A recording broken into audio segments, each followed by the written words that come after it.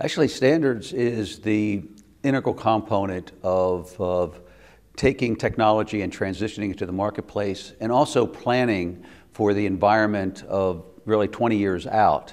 The work that's going on standards actually is in two phases. One, looking at initial requirements, such things like smart meters and the intelligent appliances that are coming out in the near term. But long term, the smart grid is two-way, not only two-way power, it's two-way communications, and it's two-way service delivery and IT support. So the future of the smart grid 20 years from now is actually going to be the next internet. In fact, the development of the smart grid will be a much more complex development effort than was the internet development activities. And then we're in the process now of developing the architecture and the framework for which we can build standards around to support those needs looking 20 years out.